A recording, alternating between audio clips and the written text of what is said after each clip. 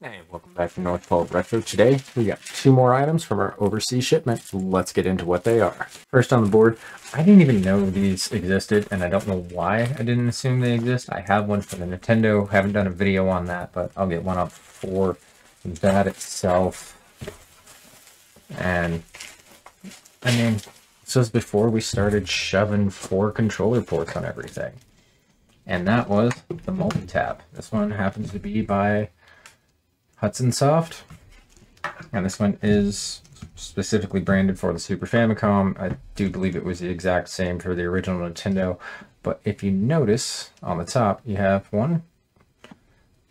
actually 2, 3, 4, and 5. These got plugged into the Player 2 port, and there was games that supported up to 5 players. This one will need a little bit of love. It is kind of discolored. I do enjoy the select thing up top of the P2 and then 3 through 5. There's not a whole lot of documentation on it in that, so I'm gonna have to do a little bit more research into what that switch actually does, because I haven't really found anything with it yet. I haven't been able to find an original manual or anybody that actually said that this comes with a manual.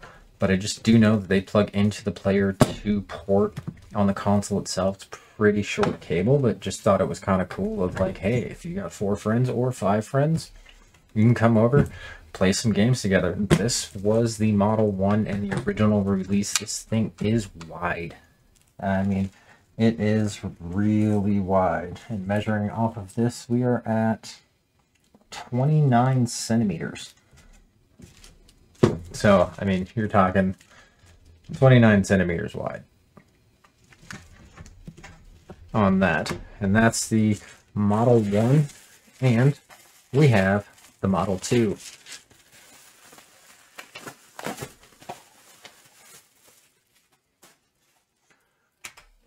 As you can see, this one definitely a lot more compact. It's almost about a third of the size. Height-wise, I mean, it's nowhere near as thick. It's about 2/3 of the thickness. Has the same 2P and then 3 through 5 player selecting on the back, but this was the Model 2 that they released. There was a bunch of companies that released multi-taps for the console, and this one just happens to have a Bomberman face on it, and I do believe this was bundled in temporarily with one of the Bomberman games. And this was the Super Multitap 2. This one was the Super Multitap. So this was their actual second release, and I kind of like the 2 a little bit better than the original one, just due to the size of the whole thing. I kind of wish they would have done this and made it look kind of like the Super Famicom instead of having Bomberman's face on it. Maybe if I come down to it at some point in time, I might pick up a second one of these, rip this top sticker off, get another one made that kind of looks like the actual Super Famicom console itself. But do you know these have to get plugged into the Player 2 port?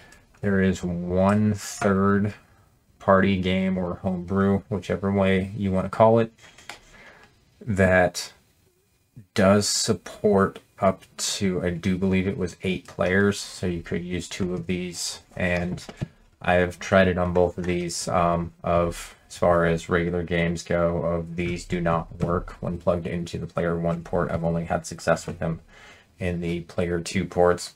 Like I said, if anybody knows anything about the switches that were on these, leave a link or a comment down below and we'll check that out. But just as far as the multi-taps go, I thought these 2 were kind of cool. One, the original.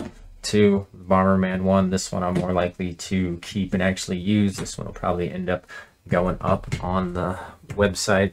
You probably find that up there for sale. But anyways, we are North Pole Retro. Check us out at northpoleretro.com. Consoles, modifications, repairs, reviews. Like, subscribe, share, join our Patreon to help support the channel, and we will see you in the next one. Thanks for stopping in, and have a good night.